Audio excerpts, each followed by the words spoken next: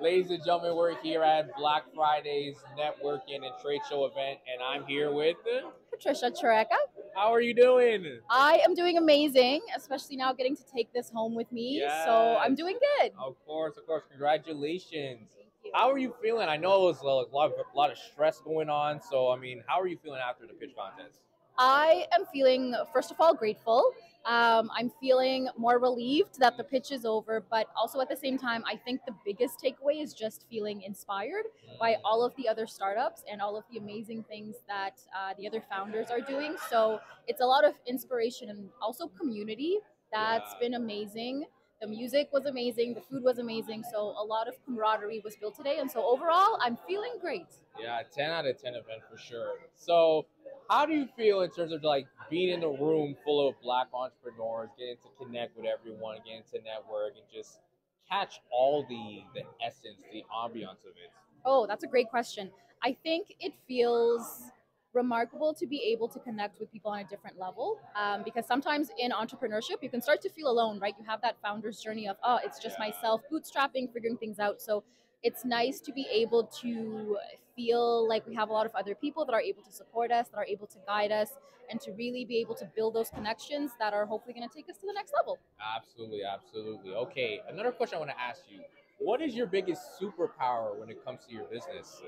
Oh, superpower. It's actually not going to be what you expect. My biggest superpower is how many times I have failed. And I always say this to other entrepreneurs or people who want to start startups is love failing. Google has a mantra which is fail fast. The more you fail, the more you pick yourself up and you're actually canceling all of the ideas that don't work. So you're one step closer to the ideas that do work and hopefully can win you some money. So definitely embracing that culture of finding something that doesn't work isn't the end of the road. It just means you're one step closer to finding out what does work. It's definitely my superpower, and I'm proud of that. It just means you get to learn. I love that. I love that. That's a word right there, ladies and gentlemen. Okay, one final question. It's a little bit of a curveball. So, what celebrity would you like to have dinner with? Oh, what celebrity?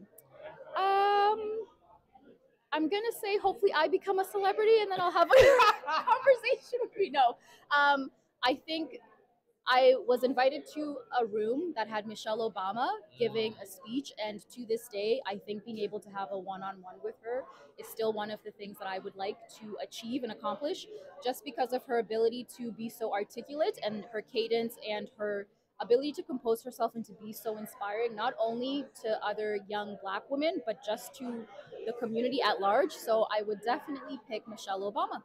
I like that answer. Like that answer. Well, Patricia, I just need you to do one more thing. I want you to look right into that camera and tell people to follow All Blk Market.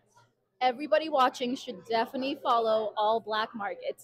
All right, lovely. Patricia, again, congratulations. Cash yourself out tonight and hope you enjoy the rest of your night and get home safe. Thank you so much.